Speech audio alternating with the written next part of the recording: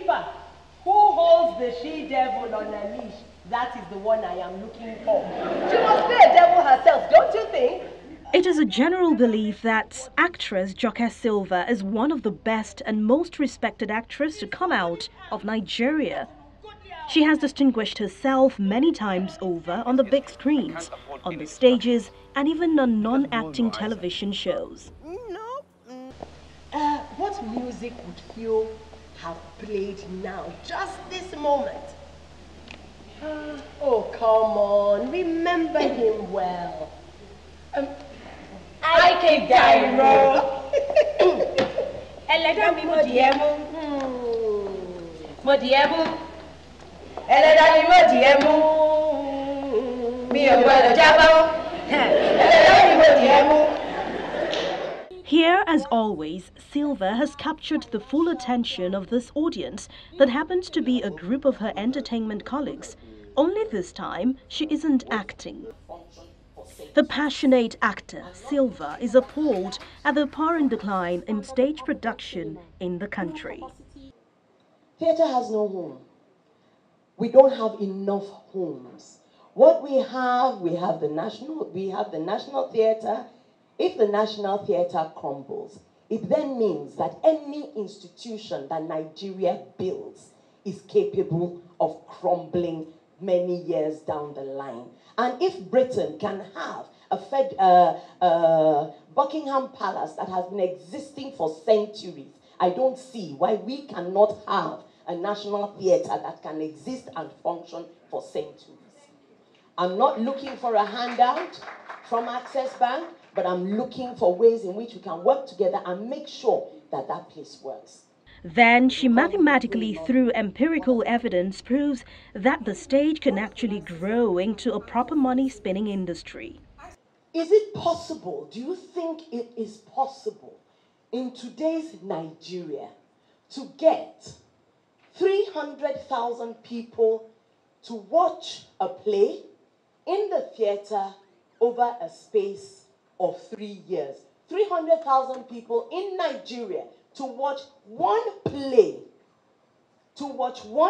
over a space of 3 years at a fee of 5,000 naira averagely. Is it possible? Is it possible? It is possible.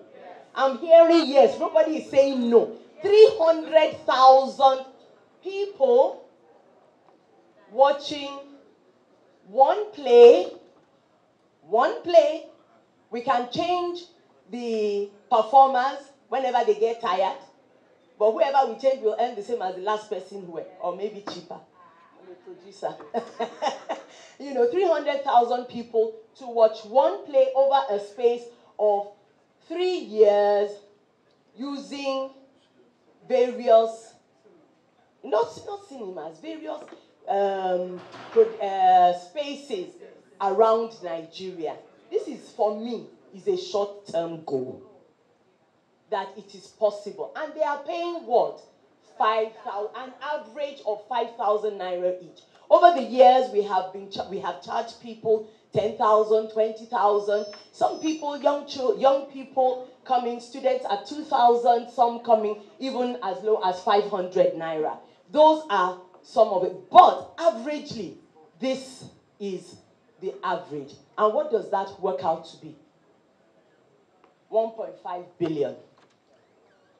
1.5 billion. For a bank, it's small money.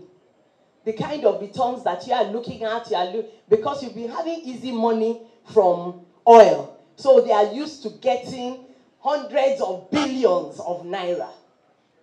Those are the kind of figures the banks are looking at. But I think, Titi, one of the figures that you're looking at. She finally brings the equation and permutations to a conclusion.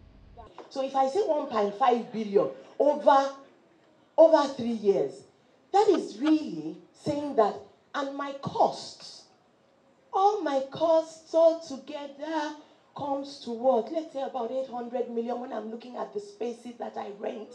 I'm saying that my costs will probably come to about 800 M over those 3 years.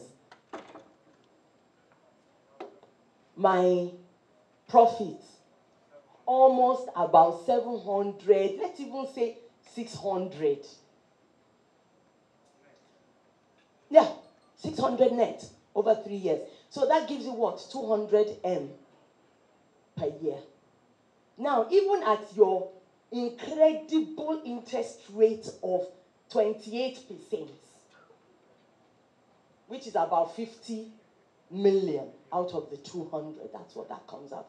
You still have about 150. It's good business, I think.